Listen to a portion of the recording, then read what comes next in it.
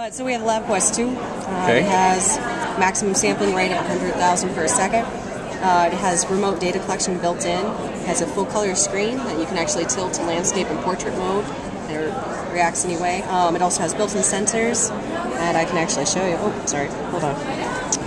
Let me see. My orientation's up. Yes. So in our main menu, we have the LabQuest app. We have a built-in periodic table, so you can actually scroll in on anything. So look at something. But that was same with our LabQuest 1. Something else that's different. What else do I want to show you? We have built-in sensors. We have a 3-axis accelerometer, GPS, temperature, microphone, light sensor already built in. And then you can also plug other sensors. It has 3 channels for analog, 2 for digital, so you can use things like photo gates, motion detectors with it. And I assume you can be recording with those simultaneously. Oh yeah. Yeah. Oh yeah. So let me do this.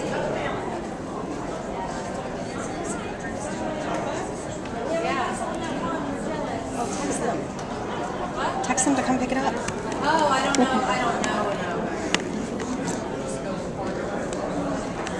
So you just plug the sensor in. Automatically reads the force. So you can go to my graphing option. So what is this one reading? This is a force of grip. So right now I'm testing finger strength between, that's my index, my middle, my ring, and my pinky. And when I stop it, it automatically adjusts. But you can perform any analysis on it. You have your statistics, curve fit, your model. You can even have students draw a prediction before they start, saying, oh, no, I think my pinky is actually the strongest finger. Stuff like that. You can actually select certain points that you want, or just see one point at a time. You can save multiple runs. You have your table, so students can actually see the data. You can also open instructions on it from all our curriculum, or even load your own.